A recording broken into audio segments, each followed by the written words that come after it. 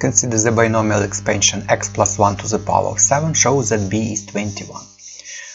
So the binomial expansion of x plus 1 to the power of 7 is combinations 0 out of 7.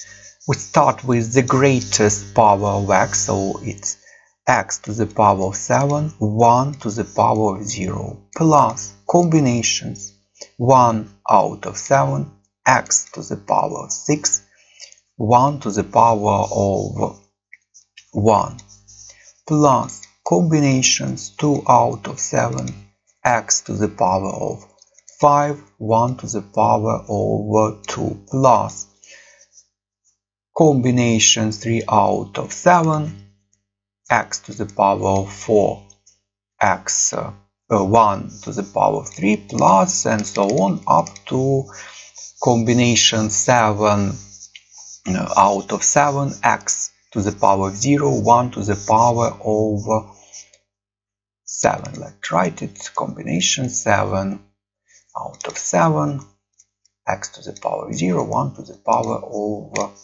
7. And hence we can see that term containing x to the power of 5, it's bx to the power of 5, is combinations 2 out of 7, x to the power of 5. And hence b is combinations 2 out of 7, formula is given in the data booklet.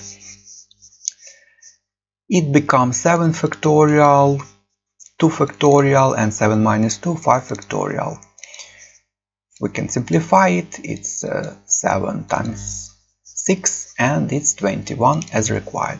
You may use sigma notation for a given binomial expansion, and x plus 1 to the power of 7, it's the sum for I from 0 up to 7, combinations I out of 7, x to the power of I, 1 to the power of 7 minus I.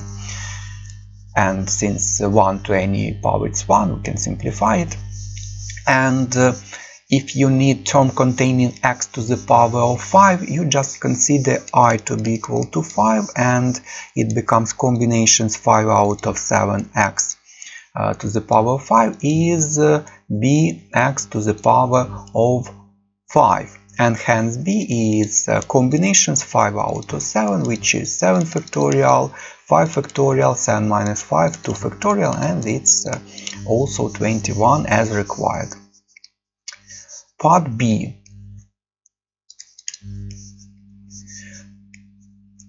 The third term in the expansion is the mean of the second and the fourth terms of the expansion. So the third term, it's bx to the power of 5, it's 21x to the power of 5, is the mean of the two terms. So we need add these two terms and divide by 2. So the mean of the second and of the fourth. The second is ax to the power of 6, and the fourth is 35x to the power of 4. And we can see that we need a. To find a, if you use sigma notation, you should consider I to be equal to 6.